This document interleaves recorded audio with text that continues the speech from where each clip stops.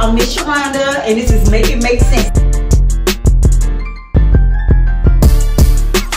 Hey y'all, it's Miss Sherhonda, and you're tuning in to Make It Make Sense. And today we have Sunnitharapper. Hey.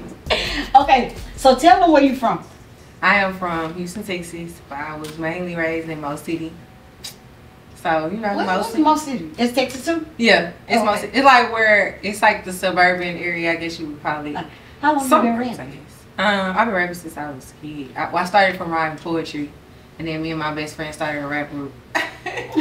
What your rap group name was? Ooh, the very first one is so funny. It was called Playtime with 3 eyes.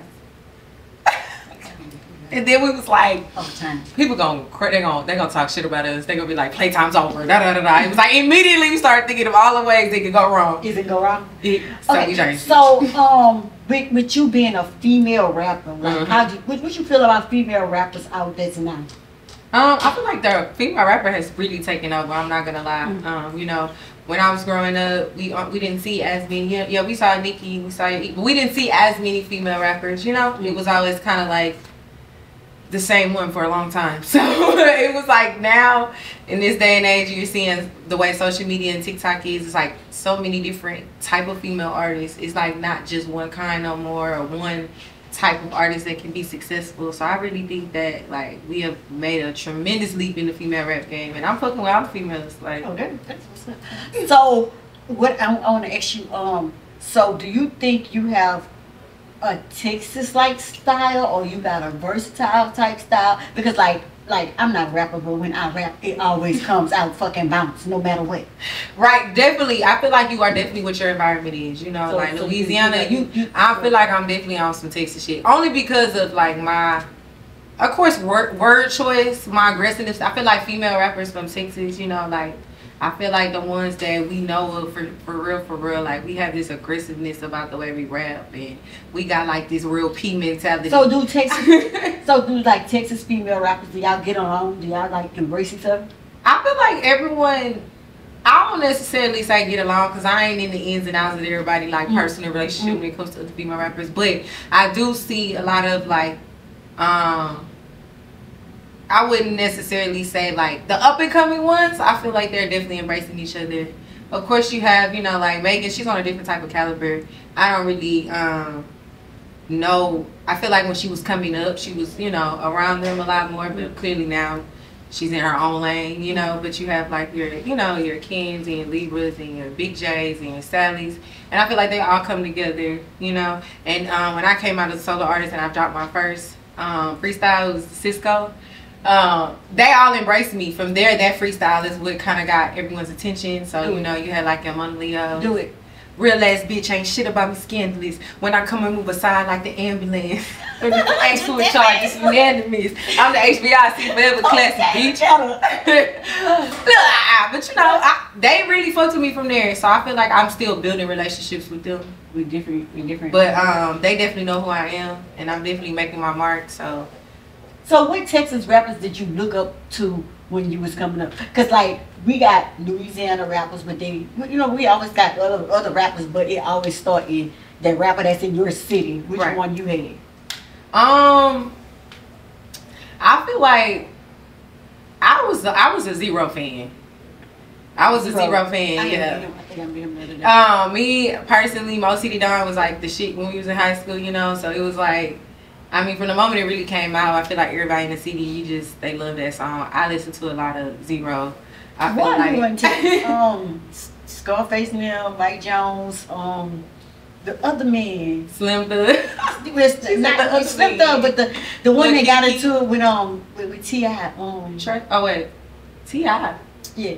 What's his name? He was at the game the other day, right? I don't know his name, but it was him. Let's skip. Is him? Lil Flip. I'm like, I know a little something, but yeah, him. Okay, yeah, I feel like I definitely. Okay, so I knew probably of all those rappers, but as far as like listening, like me and my friends in our room listening, I feel like we listen to Zero. Oh yeah, we listen to Zero more than anybody. 50, that's why. I'm so tripping. But yeah, so I feel like Zero probably was the artist out of all of the Houston artists that I listened to the most. Were you scared when you first like did performances and stuff? Yeah, well, yeah, the very first like 2 performances that I ever did, like was me and my friend started a rap group, so we was performing around school and stuff like that, and it was embarrassing. I think that like looking back on it, we was not as prepared as we probably thought. You know, we probably practiced like 1 or 2 times, so I've learned a lot from that, because I was in a group and I got signed and I went through arts development, and I went from working, from practicing 6 to 7 hours a day, realizing like, okay. So when you have, now that you have a bigger crowd, you scared? I actually get more scared for intimate crowds than bigger crowds. I've literally performed in front of 15,000 people before, and I wasn't nervous. But when I get into a small intimate situation, it's 20 of us. I'm looking at everybody. I can see the sweat dripping off me. Feel me? Like I can see and feel so much more when it's an intimate situation. When it's thousands of people, it just feels like I'm just free. I just get this. It's no judgment. Bad Girls Club and shit like that. I feel like I can. First of all, I am like a pretty face, and I feel like people be trying to play me, and they don't realize how like 0 to 100 I can go. Yeah, but so I think on there, so exactly. So I probably feel, but at the same time, I'm gonna be too laid back for the situation. So nothing, none of that can, like the shit that they be on there getting mad at each other about and going through. I just was really thinking about this as we talking. I think like Sukiana might be the only real rapper, right? Well, the rest of them like up and coming. So you feel me? Like Rolly kind of made a name for herself. Biggie kind of made it, but Suki the only one. Yeah, that's why she was like a guest. She just went on there for her best friend. She said. Oh, this my. I'm saying it's my goddaughter, boy. That's my. Suki. Oh, exactly. I like Suki. That's my friend. But yeah, it's like, so you're a woman in the industry and stuff. Do you think that men try to take more advantage of the women that's in the industry? I think they just try to play on our tops a lot. It's like a power control thing. I feel like, like they gon' in different situations that I've been around, just been in, whether it was, intense or on some play stuff shit, like they treat women a little different than they would do a man in the situation. Like it's crazy how much they'll book up to a female but won't book up to a nigga. They be bucking up to you? I done had situations where niggas tried to show their ass because I was a female. And they feel like they don't want you disrespecting them, or they don't want you, talking to them a certain way, or they just feel like they can have that control. When if the same nigga was in your face saying this, you would not be doing this. It's a sassy nigga apocalypse. You feel me? So this is just the era that we living in. Like niggas is some sassy ass niggas nowadays. Okay, so like you say like your vocal style is different. Like I see you look cute. Like you not too nasty, man. It's cute. No, I'm just saying. I can turn the switch on and off. But no, I'm just saying because like some of them, like some of the women rappers, like you can't really hear them this because they just. Oh no, I'm not like that. I feel like it's a lane for everybody. You feel me? Like that's not me personally. My lane. My lane is I like to get my bitches lit. I like my bitches to feel good about themselves. I like them to have that going out. So like when you getting ready and you about to look your best and shit on the club, I want you to put on certain motherfucking rapper. Yeah, okay. Like that's the vibe that I give for my music. So like the song, what's your hottest song out now? Thick. That's the one we just heard a few minutes ago. Yeah, with the thick thighs, stand patience. Yeah, that was good. So how do you come up with it? Well, I really do got thick thighs and thin patience. Like I really like patience was a virtue that I am forever working on. Yes. Oh yeah, wait, your birthday? October 11th. Oh, ain't no more no night, bitch. Hey. But that's how we is. That because is how like if you cool with us, we cool with you. You know what I'm saying? Even my baby, my baby, he hit him too. It's on October 20th. What? That's crazy. It's Libra game. But like so the people that you came up with, are they still rapping? Well, no, not really. 2 of them have became moms because we had a whole group change, girl. So we went from 3 rappers to 2 rappers and a singer.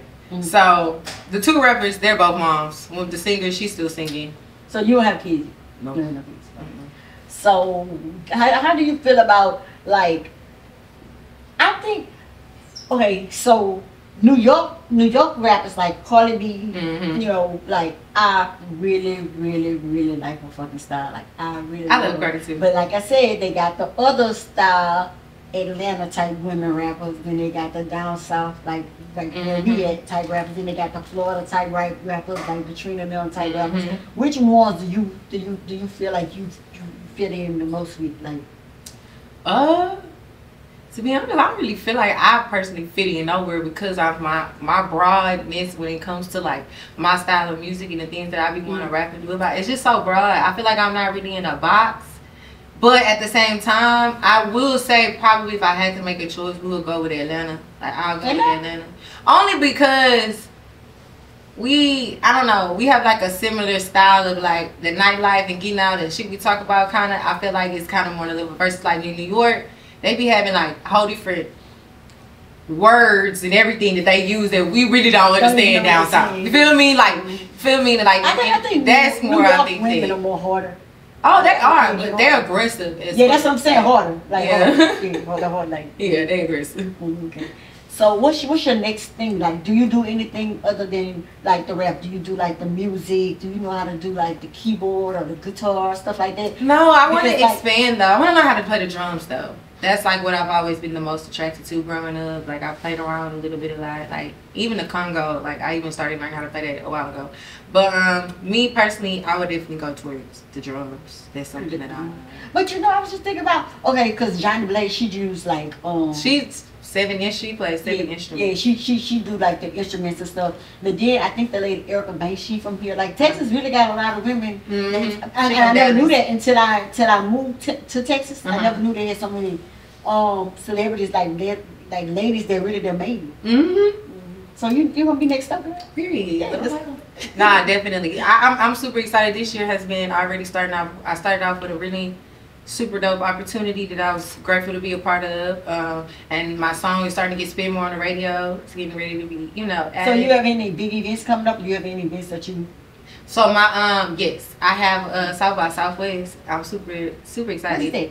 So it's a function, like a festival that they do out there in Austin, where all different type of music, but each week they kind of cater to. So you have like a hip hop week, they do like a country week. So usually the Black week is what we call it. This is the hip hop week. So it's probably like I'm ready for the damn rodeo. I know. So it's like probably like the 11th through the 16th, 17th. That's like our week. So my show is March 13th. It's me and Splurge. It's a Houston event presented by Bias Breezy. It's gonna be a really dope event. It's March 13th. March 13th. Yes. What's your venue? Make sure you keep it. We gonna come see you. We gonna come see you. The ballroom. Yeah, you gotta come see me. No, yeah, I'm gonna say we come see you. You gotta come see me. It's from 12 to 5. I got you. It's gonna be good. Like, and then you can still go do some other stuff too. I got some other shows too, but that's the most important one I want to tell you about. So, how your mama feel about you being a woman rapper? My mama is definitely my biggest supporter, biggest fan. She know all my words to every song, no matter how vulgar it is. My mama comes from a church background. She was raised in the church. She a valley girl from LA, so she's super her raising was just different than mine. But the moment that she saw what I was doing and I took it serious and I wanted to do this was the moment that she was all right, we gonna do it. Whatever you do, you're gonna be the best at it. So at school, did you used to like rap and stuff for people at school?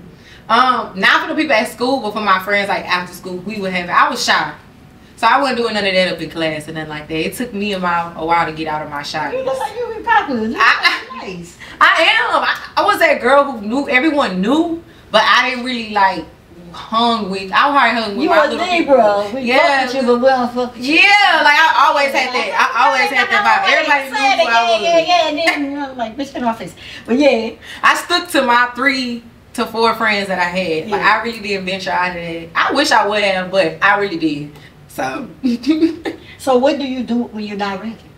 Ooh, that's a hard one because my whole life is centered around music, but. I definitely do. I'm a big fashion head as well, so I'm constantly like thinking of like renting like new looks. Me and my seamstress, I'm always just constantly like.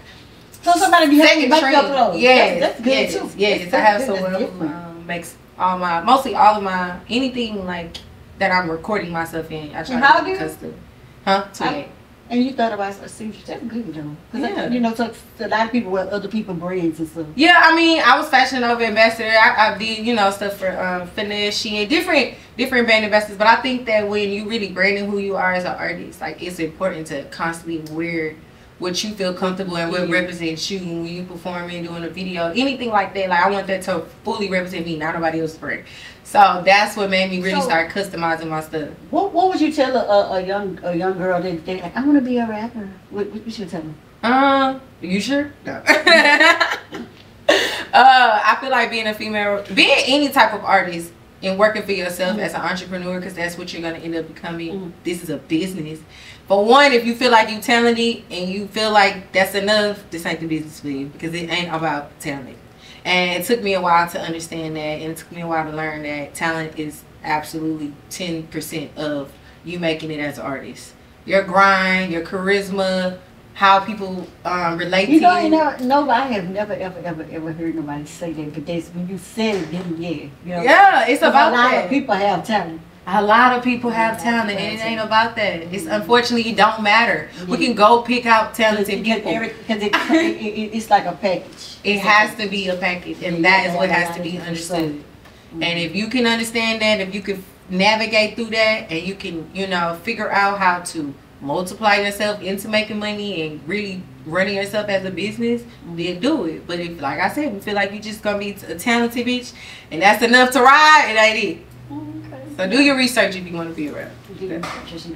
Do your research. Okay. So, as far as your videos and all that, like this video the song that you just did, how would you vision the video that you're doing? Like, to that which song? The song with the thick thighs and. Oh, I already did the video for that. What was it? Did you come up with it? Well, yeah, we actually came up with me, my team. I have my road manager, who's my girlfriend Breezy, and then my head manager OP, and then my business rep Imani. So we tend to, bounce off of each other, or me and my road manager Imani sometimes. So it just depends. But with that particular video, we had a whole plan out, and nothing happened the way we thought it was gonna happen, because it rained really bad that day. We was outside, the cars that we was using didn't show. It was just the most, but everything happened for a reason, because it ended up turning out super great, to the point where it was really one of the videos that went up the most on my YouTube. Like, yes, like it really, like YouTube caught a hold to it, and they pushing it, and it was just like, it just started going up and viral on YouTube. And then it was like so funny, because I was like, literally, people know we had hell doing this video. It rained so bad that we was stuck under the basketball court. So we ended up doing it on the basketball court under the pavilion, because we really couldn't go nowhere else because it was raining. But I had all the girls. We had signs. They was on the fence. The train came and gave us a whole different scene. It was like everything just started kind of coming. We just had to roll with it. So, what, like, have you seen an artist that you really want to meet, and you finally seen them, and you met your artist yet? I actually did just meet my artist. I met Drake. I met Drake like about a month ago, and he was in Texas. It was here in Houston. Yeah, he didn't move here, so hopefully we neighbors. Come on, trying to be at the barbecue. But I did. I was with Johnny. I got to meet him, and he's my favorite artist on the male end. So it was really dope to see him. He's very humble, very sweet, very normal. You know what I mean? And I treated him as such. So it was just a really dope, surreal moment to have. Yeah, that's a big celebrity. But you seem like you fit in. You feel like you're a good person. I know I'm a good. Yeah, I definitely know I'm a good person. But like they say, like when you get in that industry, they try to make you do different things, or when you get in that industry, you change. Or I think that situations definitely make you change, because I definitely know that I'm a different person from when I first really got in the industry. What make you different? Because people aren't as genuine as you are. And I started lending my hand, and I started really putting myself out there, and really, showing up for people. And I started realizing, like, you're not going to get that same in return. And then I started seeing a lot of people who smile in your face, and then you be hearing all these weird ass situations where they low-key talking shit about you. It just made me more reserved. It made me not be able to give everybody the full happy, jippery, smiley Sunny every time I walk into the room. Now I have to be actually mindfully aware that these people, everybody around here don't want to see you win. And the more you win is the more enemies you start to make. And the more I started winning, the more things I started hearing behind my back and things that I started hearing from other people. And I'm like, damn, like, I ain't even did nothing. Like, I'm literally out here in my own, I don't have no cosigns. I ain't got nobody dick riding me and walking me into these motherfucking rooms. It's me and my team. You feel me? Like, I don't have none of that. I'm literally showing the real, true, independent route. With no major budget, no none of that. I'm showing other artists in the city like you can do this. I'm the blueprint for this. But I think because I came along and did that and did meet these other people, it started making it weird. You know what I'm saying? Started making weird animosity with me and other people. And I'm like, well, shit. Like, what am I supposed to do? Like, you want me to win or not? Clearly, okay, you don't. So I started realizing that, and then I just started being a little bit more sacred, you know what I'm saying, with me and my time, and just giving people that extra, because I'm the type of person where I always give people that extra second, that extra moment, that extra conversation, because you never know, this might be your only time talking to me or seeing me. You know, I don't know, that's how I think about things. I want whatever your memory of me to be the best memory. How I feel when people notice you? Oh man, it's been great now, because at first I was like, can't go nowhere looking crazy no more. But then I was like, bitch, this the life you wanted. This is what you asked for. So I ain't go somewhere looking crazy. I ain't gonna lie. I remember one time I went to the Galleria. Oh God, I went to the Galleria and I was looking crazy. And I was in Urban Outfitters. I went up to the register and the girl recognized who I was. And I was like, so they really do. They think that you get up every damn day, put on makeup, do your hair. Yes. I just don't do all that. That's not no. It was just have to get dressed up. I get dressed up, whatever. But I walk through there. I don't care what I got on. I don't care how my hair look. None of But that was my last time doing that. I ain't gonna lie. I hadn't did this since then. Because I had just took some braids down. It was like that type of crazy. Like so I don't give a damn. Shit, we just like them. Like when you walking in the gallery and you told them like, oh, she was tore up. Girl, we was looking just like me and you. Both was tore up, so we even. You see what I'm saying? I get it. Yeah, so I feel like they gonna catch me, but I just feel like now, like I've been a little bit more aware about like when I go out the house, just a little bit more aware about it. Because I am getting people now. There is somewhere I go and at least 1 to 2 people recognize me. They know you. Yeah, you that crazy lady from Instagram. Oh. But yeah, it was nice meeting you. I hope you all the success, and I already know you're gonna do your thing because you already working with these people. Thank you. All right, thank you, Mom, and I hope you work with more people. Thank you.